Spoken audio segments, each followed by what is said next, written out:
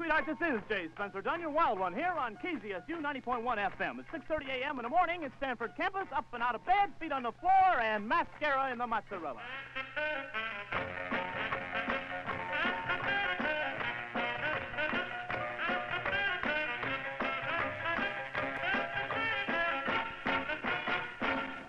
They're there because it's kind of an enjoyable thing to get an education, actually.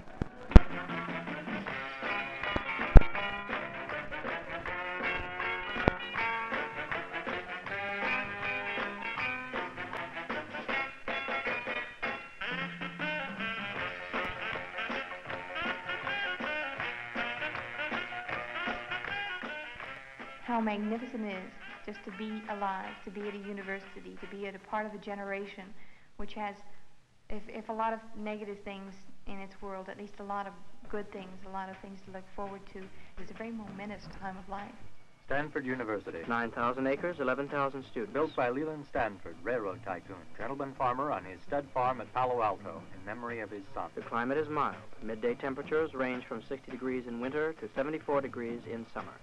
Average precipitation is 15 1/2 inches annually. 35 miles north to San Francisco on Freeway 101.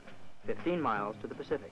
Los Angeles, 400. And so a private university was built, residential in the main and somewhat coeducational.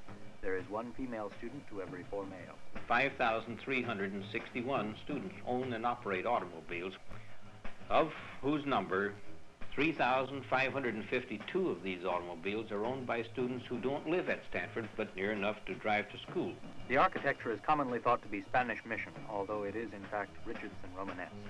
It has a certain dignity to it.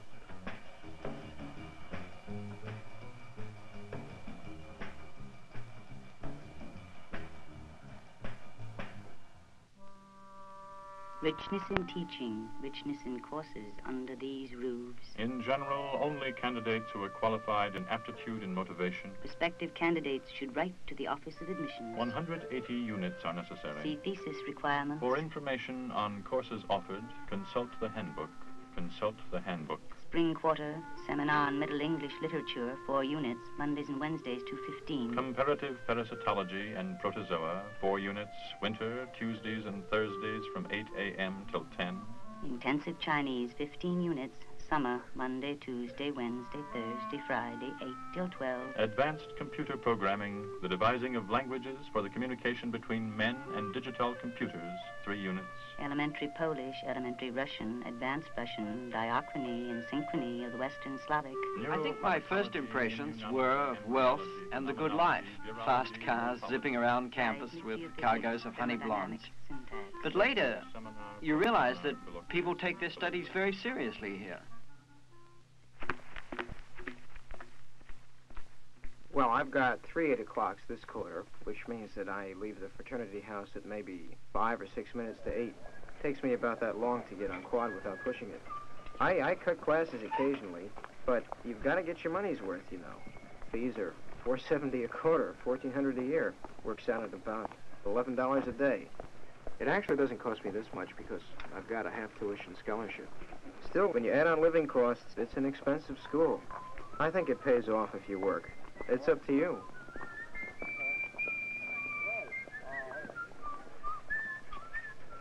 And of course it's true, there's a certain level of work that has to be done because, I mean, if you don't, you're ashamed, right? You can't be last. I once heard of a lecturer at Oxford who tried to give a class at 8 o'clock in the morning. He had, I think it was 3 people the first week, 2 the second week, and nobody thereafter. And there's so many courses at Stanford.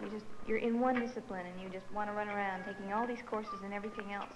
I've never been quite tempted to take one in engineering, but my golly, there are so many things in the history department, or you want to go take something about Far Eastern studies and you've never really ever had anything in that department before. Or what I'd like to take is one about plant design in architecture, and I think it would be really fun. Psychological process. A university is essentially a way of bringing together curious and interested students and learned and dedicated professors. The students here are very bright. The number of 150 IQs wandering around is just fantastic. It puts great demands on you as a teacher. If you don't make sense, if you are not intellectually exciting, they won't come to your classes. They won't read your books. The professors here are young and very in touch with student ideas. There's a nice sort of rapport between students and faculty here. And these students compare performances, teaching performances, that is. Sometimes it's almost like having a classroom full of other professors. My teaching is not dogmatic. It's more free-flowing than that. Of course, there are certain facts that have to be got across, but once the groundwork has been laid, we're free to take it from there. And when the students respond, it's very worthwhile. All the classes I've been to have been small, which means you can get some sort of exchange of ideas going between teachers and students. I think we're getting to the stage of valuing teaching as an art, though I suspect that more value will always be placed on publications by some people. Well, after all, it's through published writings that a university gains its reputation, and this, like any other school, has a taste for fame. Come on, pick it up. Come on, let's go. Come on, pick it up. Yeah. I don't know. We are placing increasing emphasis on teaching, and I think our present faculty shows this. The professors are good, and the students find at least appreciate one it. faculty member who really turns them on. You know, a guy you latch on to. Of course, there's an opportunism in this as well as an enthusiasm. The better you know your professor, the better you know what he wants to hear on his tests. You're being tested all the time, and every 11 weeks come the final exams. It tends to mean that every student has much more pressure on him. Yeah. And I suppose this means he works harder. To good result, do you think?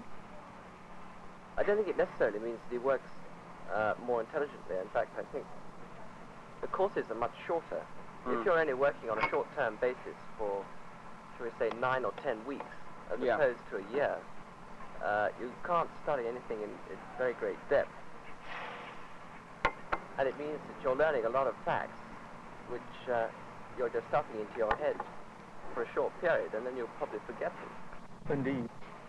I think people in general work too hard here. Yes, they're having to think about too many subjects at once, having to read too many pages in 4 different subjects per night. Yeah. I think they have to write too many papers.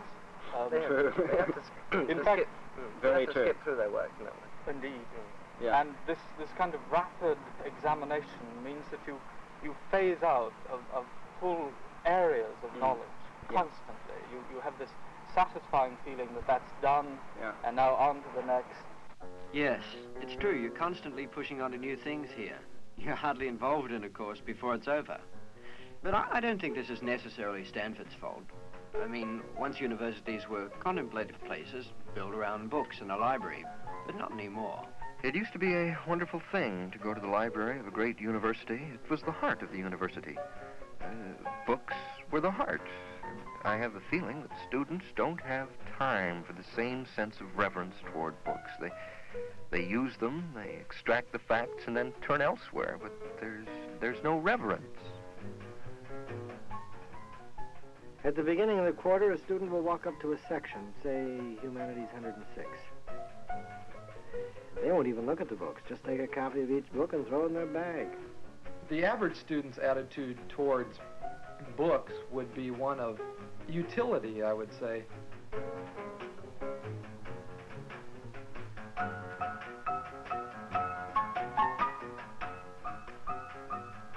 The true source of knowledge these days is in things like our new linear accelerator up on the hill, or the Computation Center. This is where the excellence is, the new source of knowledge. If you want to know something, you go and ask a machine to tell you the answer. And it does, usually. Well, that's the thing, it tells you. So they're right, you see. How are we fixed for hardware? Not too well. We're still having trouble with F-drive in regard to density changing on the 1401. I was saying, well, we'll put it on the 7090 then and use it for an output tape. Yeah, that should cool it if you play it that way. Yeah, no sweat. Okay, anything else? Yeah, I'm glad I thought of it. I had it logged. You'll notice that when you come up on Balgol and with the compiler has a beautiful bug in it, in case we get clobbered completely, you hit IC3 and give it a trot of 50, and that'll kick the job off, and that's all you have to do. Okay, see you tomorrow. Okay.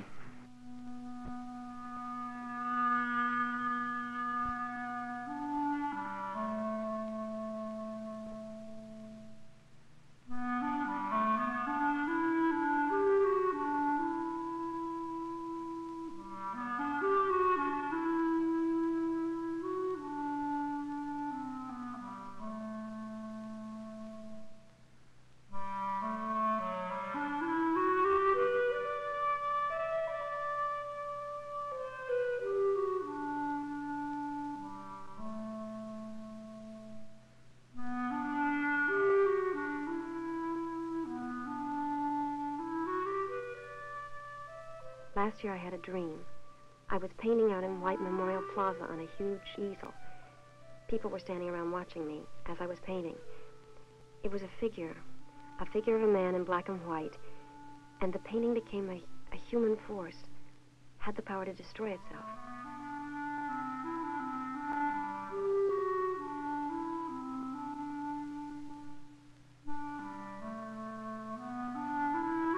A few days later, I had a long discussion with Boyle, and we linked my dream painting up with the work I was doing in class. Sometimes there is a point when the painting starts to get away from you. It takes on a life of its own, becomes a sort of automatic writing process. You feel that the deepest parts of your personality are coming out on the canvas. It's terrifying. You have to do something, but you don't know what to do. There's this old thing about lack of understanding between scientists and people in the humanities. But I think the real disparity is between people in a university and people outside the academic realm. People outside think we're just a bunch of eggheads up in the clouds. At most, they see the university as a knowledge factory. In fact, this place should be where new ideas, perhaps even disturbing ideas, are formulated. At the Union, for instance. Hot dog? Hot dog. You one hot dog or two hot dogs? Huh? One hot dog? Almost anyone knows what makes a good hamburger. The quality of the meat is good, not rancid or fatty. The bun is moist. The product is hot and juicy. And of course, there's a substantial portion of it. We sell from 12 to 1,600 hamburgers a day of different types. We find that our menus remain constant over the years, though from time to time an item may be dropped if it is unpopular or if it's difficult to handle, such as your lamb chop. And over the past years, we've evolved an excellent student force. Some of them, well, all of them, have a high intelligence level. And as a matter of fact, we've a student employee who engages in scheduling all the other student employees. And we all have our niche, our class, our major, our friends, our peer group, our social clique we operate in. That's just what Marcuse was saying. The whole apparatus begins to make people lose their ability to think independently. And he feels that really the only way man can really start beginning to think independently again is at the younger years, in a place like the university. He just sort of sits back and wonders whether or not the university will become the sowing ground.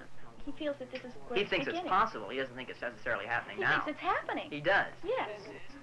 The most important alienation we've got around here is from the girls, you know.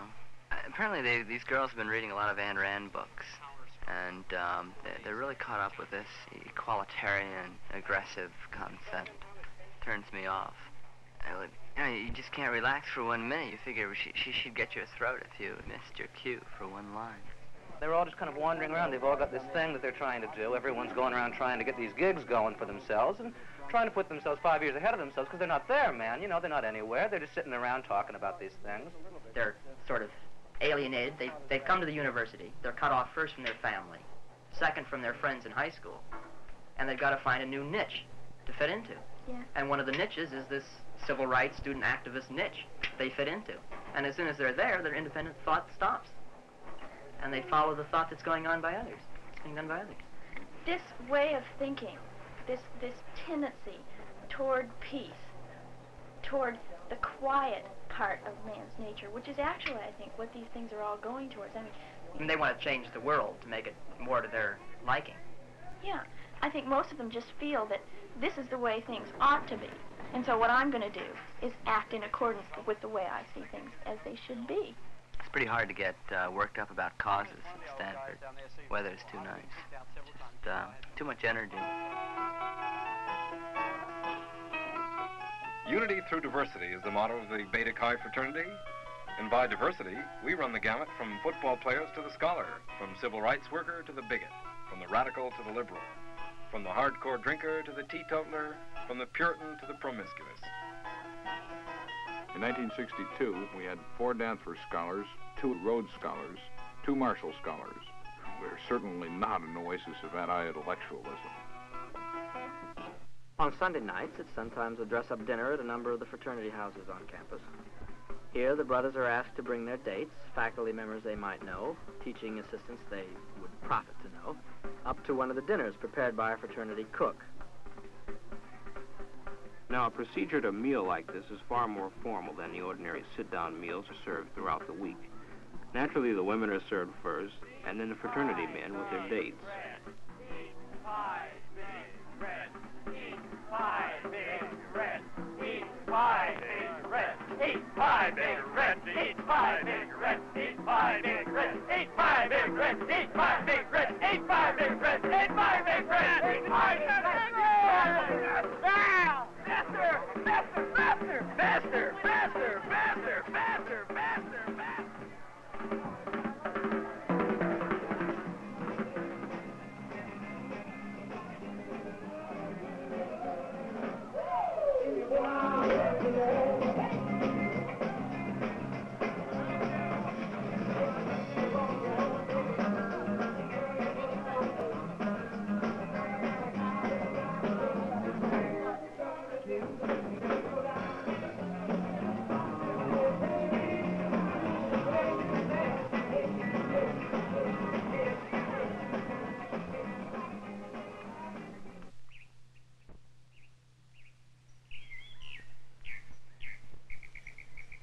Well, my house costs me $60 a month plus utilities, plus the money I'm putting into repainting. The previous tenants left it looking like a pigsty. It's mostly going to be white with, sun yellow for the kitchen, I guess. I like it here. I find that my view of life is rather different living off campus and commuting. You begin to realize what a specialized little world the university is. No old people, no poor people, no stupid people, not even really any ugly people. There you are, isolated from everything that is disturbing in the outside world. But not really, because you may be studying India or the sociology of the South or something like that. So you're semi-isolated, and people react to this in different ways. Some don't give it much thought. Probably pretty glad in a way. But other people I know find university life overprotective. Everything outside the university is in flux, and in a way one wants to be involved, but what do you join and how far do you go? Do you go to Mississippi, or do you just say loudly, "I'm for civil rights," whenever you get the chance? On other campuses like Berkeley, students are very active. Here it's a lot quieter, but there is a new spirit of activism, and it seems to be growing. Perhaps we are influenced by Berkeley.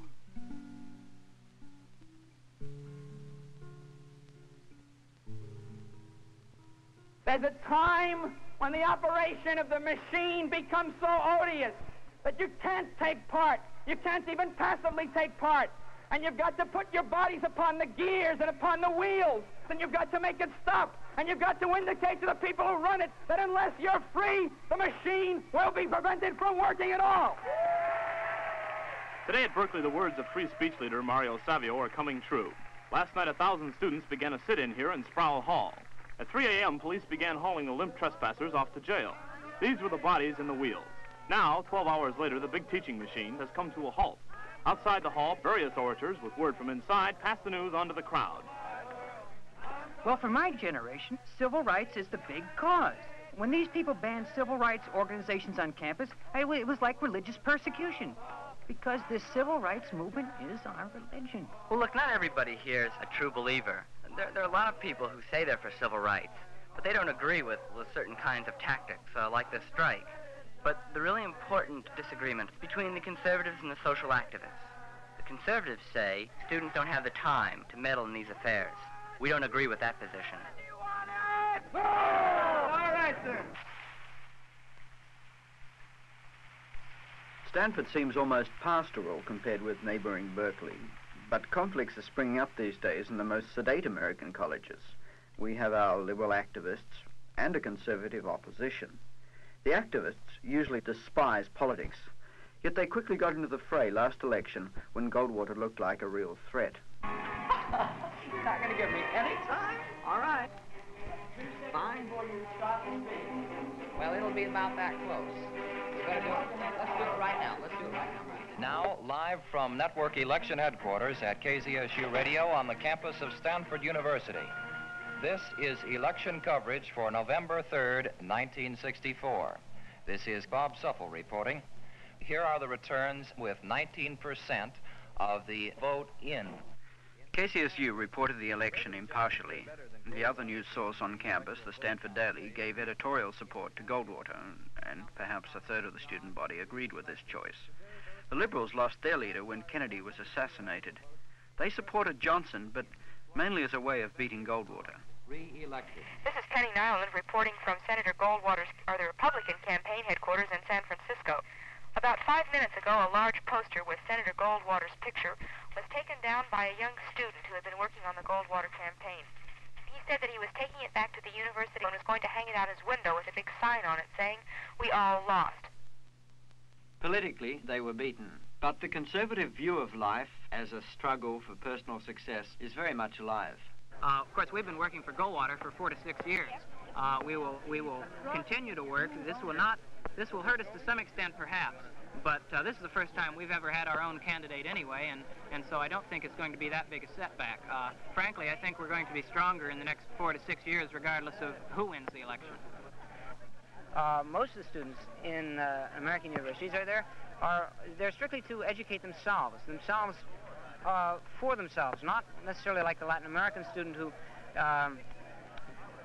goes into his education more or less feeling his debt to society, feeling that he must fulfill a certain amount of something society expects of him. The American student goes into it typically only for himself, possibly with the idea of making money later on. Of course you think in terms of money. It's a money society. But I think this generation is less concerned totally with their careers than, say, the students of the 50s. I drove out alone to mail a letter to my girl back at Stanford, which was silly since a freedom worker should never be anywhere alone at night in Mississippi. And I was driving along the road, and 4 whites pulled me off to the side. 2 of them got in the car and said, "Let's talk about civil rights, nigger lover." They drove me out to, I guess I should clarify one thing. A lot of people asked me why I didn't run at the time. And being completely honest, I was so scared to death that I figured it was better to wait and see what would happen than just run at the time and then maybe get either killed or slashed up with straight razors. So they drove me out and pulled me off on a side road.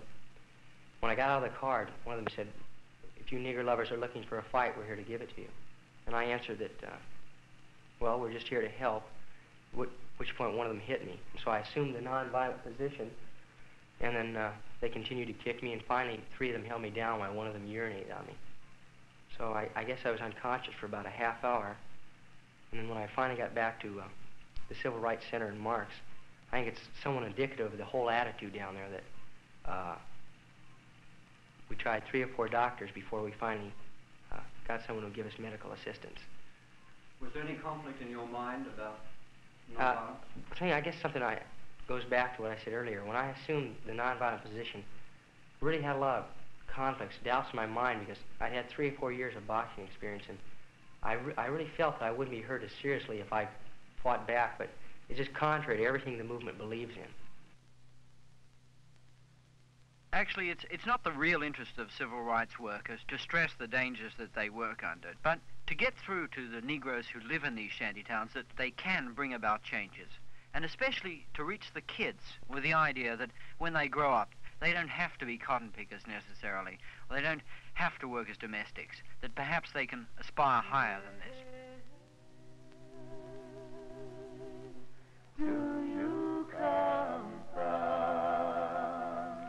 One of my students was named AJ. He didn't like school. He just loved coming and loved the relationships he had with us, and it was a very good feeling.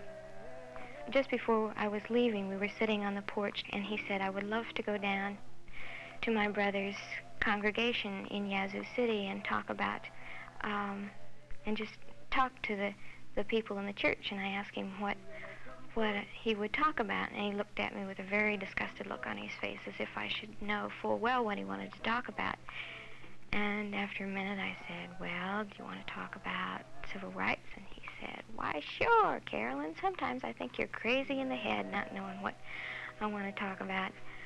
I just want to tell all the people how great you all were, and what a wonderful time it was to have you all in freedom schools and in Mississippi. You know, before you all came to Mississippi, it was white man's land. But now that you've come, it's beginning to be human land.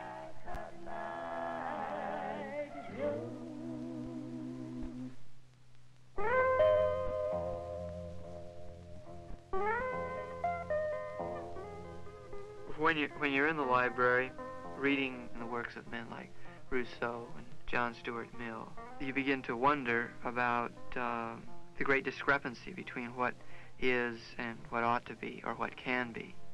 I think that the university can be a true source of knowledge, but that this knowledge is not to remain only in the university. I think that it has to be applied in society.